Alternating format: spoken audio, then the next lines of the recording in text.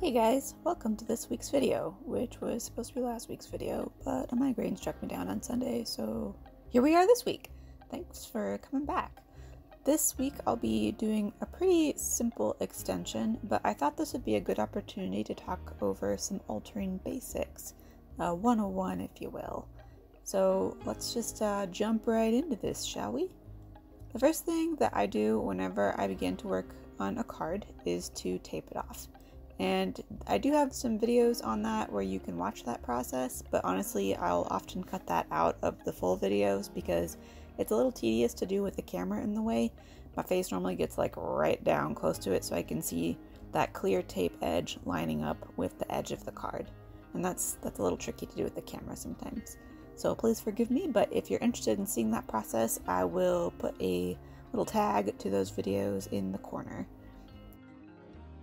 Part of the process that you'll frequently see on the cards that have a foil stamped name, like this one or other ultra rares or secret rares, is I'll put that little slip of paper between the tape and the name itself. And the reason I do that is because the tape will actually lift the foiling off of the name. I believe this is part of the reason that you'll find misprints with the indent but no foil be less valuable than the ones with no imprint. But anyway, it will lift off that foil. So I always put that slip of paper in there to kind of help protect the name from being affected by the tape. And then once that's squared away, I can jump in with the acetone. But once you have your card all taped off, the next thing to do is to pull out a bottle of acetone or 100% nail polish remover.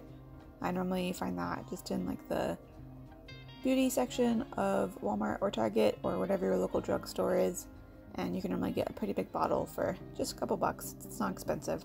And a box of Q-tips. I do recommend the paper Q-tips versus the ones that have like a plastic core or a wood core, simply for the reason that I actually like to cut that tip off of the Q-tip to make a more narrow point that's still paper so that it'll absorb some acetone to get into more narrow crevices, and you'll see me do that here later in a little bit. But that's, if you see suddenly the Q-tip point is gone and it looks much thinner, it's because I've snipped that head right off and re-dipped it in the acetone to get into those more detailed areas. I think the thing that I've definitely put the most time into over the years working on and improving, and still feel like I could improve on it from time to time, is working around levels or ranks. Honestly, the only advice I can give you on this is to just practice and take it slow, because you can work on it for a solid 20 minutes and then you decide to rush it at the end and accidentally clip off one of those levels, and it just is like the worst feeling because you're like, oh, I went so slow around all these others and now I done did this. Oh well. You can always paint them back in if it's one of the older cards, but if it has the foil levels and ranks like the newer cards do, you might have a harder time fixing that, so just be careful. On a positive note, the newer cards, because it's printed as like the base layer of the card along with the monster art, kind of that more transparent layer, it does lift a little more slowly than the exterior ink that's a little thicker, so it makes it a smidge easier to kind of allow the acetone to soak into that top layer and work around the levels that are transparent. So hopefully that helps you out. Once you've got your card completely stripped and you're ready to start going in with markers or paint, this one I actually didn't need to use any paint on because the entire artwork by Kazuki is completely contained in the middle, and then just for the sake of this video I decided to go with a very simple pure black background, so very basic, but I thought this would be good for just kind of talking about some things to watch for. You may have noticed for a brief flicker there when I first got out the markers I was using a Sharpie. The Sharpie ink and the Bic ink, the blacks are just slightly different, so I guess one advantage if you have the cash for it to have different marker sets is that you can color match better. So I didn't end up actually going with the black Bic on this one instead of the Sharpie because it matched that little sliver of black that we left around the layer of the artwork a bit better than the Sharpie black did. And then the thinner point that I go in with around the levels is the extra fine point of the Bic markers, which mine was almost out of ink, so I ended up having to switch back to my fat marker, but that's okay, because if you do end up having to overlap some of your levels a little bit, if you have a colorless blender, like from Copic or Prismacolor, or I think even Master of Sketch and some of the off-brands have them now, you can go in with one of those and kind of touch up any details that you need to lift that marker ink off anywhere you don't want it to be. And then I normally just have a little scrap piece of paper off to the side so that as I'm cleaning that off, I can clean off the tip of my marker as I'm going over those levels.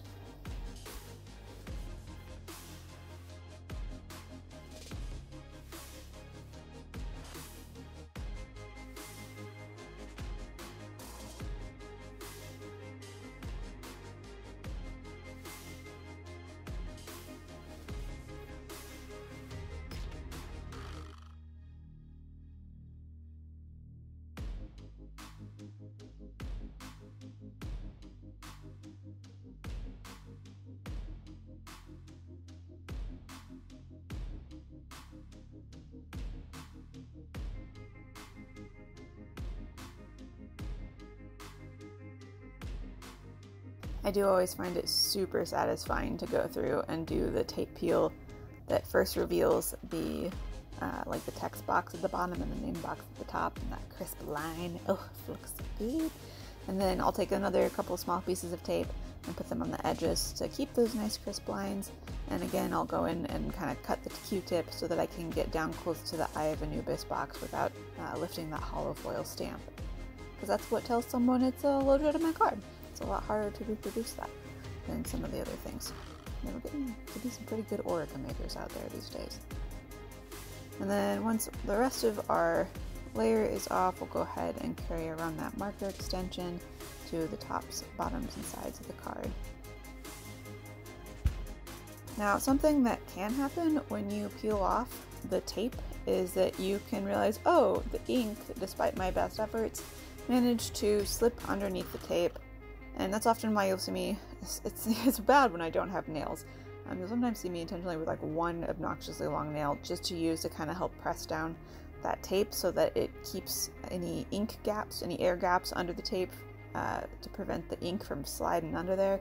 But every now and then, even when you do take that precaution, it'll still get in there, and then you can just go in again with your colorless blender and try and clean it up a little bit.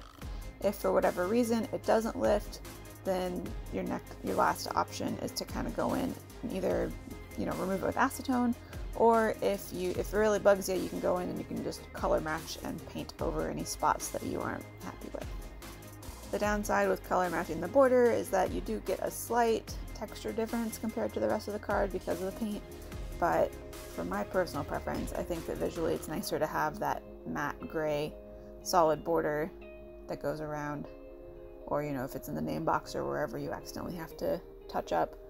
I think that having that the color matching is a better finished look than having a slight texture difference. But that's just my personal preference. You might have a different one for how you do your cards.